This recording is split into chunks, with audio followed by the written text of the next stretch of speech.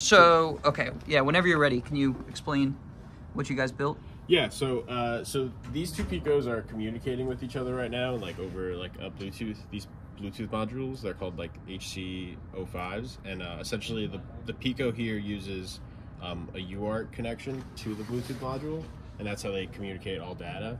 And then any data sent to this module through UART gets like immediately transferred over. Like it just knows to send the data back to the other one. And like the Bluetooth modules take a little bit of setup before, so like you have to make sure that they like are binded with the same address and stuff like that. That this one's the master and this one's the slave. So yeah, so the purpose of connecting them like this was so that we could have an MPU on a different Pico that acts as sort of like a controller. And the idea is that you can move this controller kind of like a Nintendo Wii around the screen, and then you could like see the cursor and like click on the buttons of the game. That's what we called it, the Pico Wii. Sure. Oh, okay. So this is your controller with the inertial measurement unit on it. It's communicating to this, which is driving the screen. Yes, okay. Exactly. And this also handles like most of the game logic and stuff like that. Like this is mostly just telling it where to put the new cursor. Sure. Yeah. The user click too. Yeah. Yeah. So our original idea was to have two buttons on the controller where you could click one button to just have it like click a UI element, and the other button would allow you to like calibrate the remote.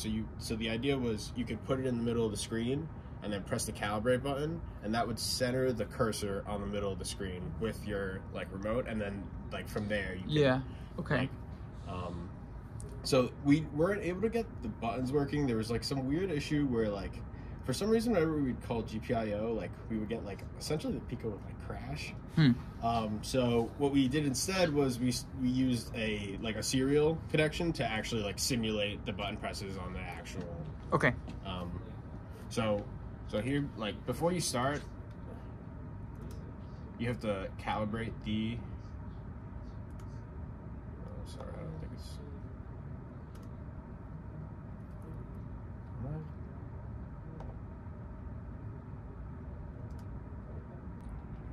Okay, so now, as you tilt that up, it's moving up the screen. Yep.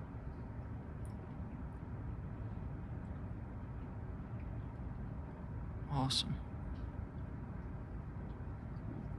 Start game. And then you can.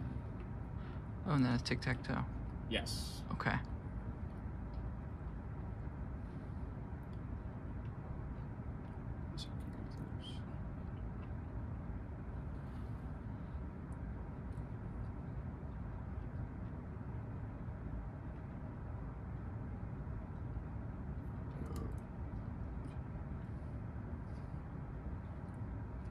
That'll work. Just click again.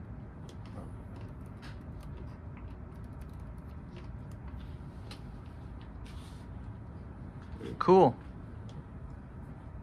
Very nice. Displays the winner, and then it should take us back to the menu. Okay. Okay. Cool. Restart.